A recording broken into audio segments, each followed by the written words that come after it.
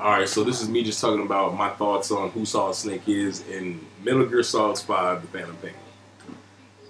So for me, I feel like Solid Snake is the bad guy. I think that Hideo Kojima is writing in this version of Solid Snake's story.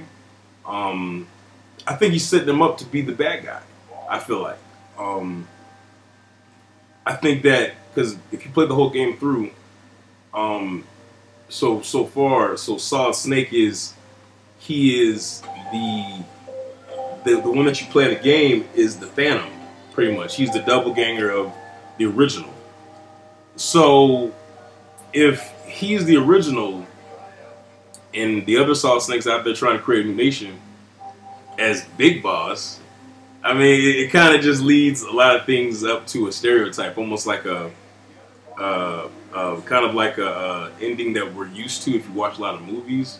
And that formula is like, you know, when someone who tries to lead a new nation is also questionable because you don't know what is Solid Snake's intent.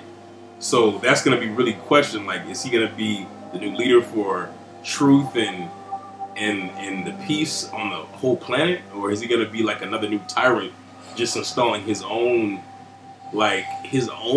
opinions, his own personal rules on the whole society of this new world order kind of sense? I mean, that's what it's leading up to. I mean, it's like a new world order thing. I mean, anybody who's trying to create a new armor, that's how I take it.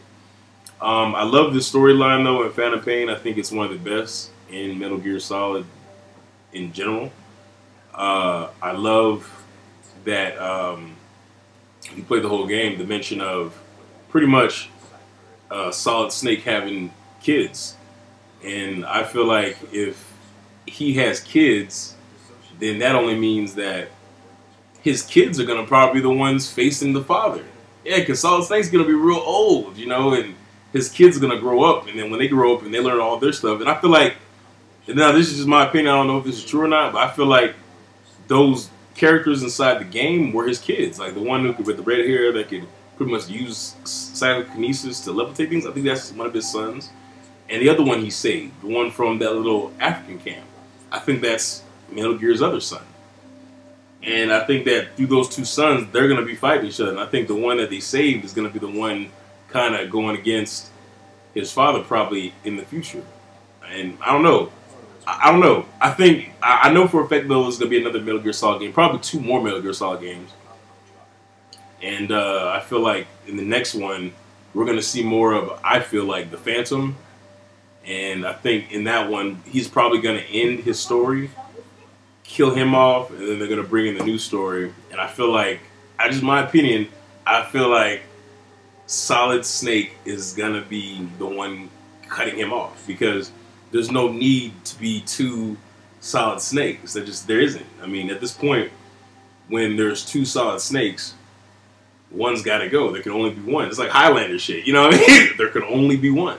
So I don't know. I mean, that's just my thoughts.